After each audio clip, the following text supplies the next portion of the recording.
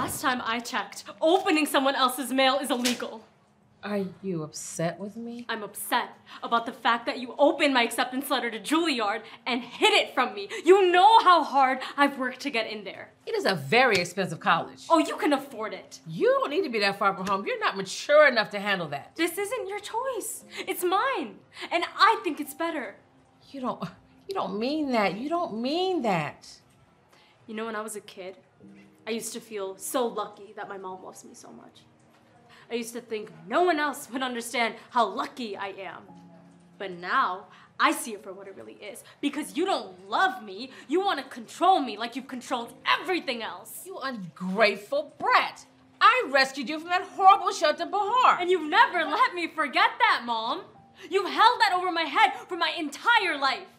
But I'm done. Thanks for the past 17 years, but I will take it from here. But baby, wait.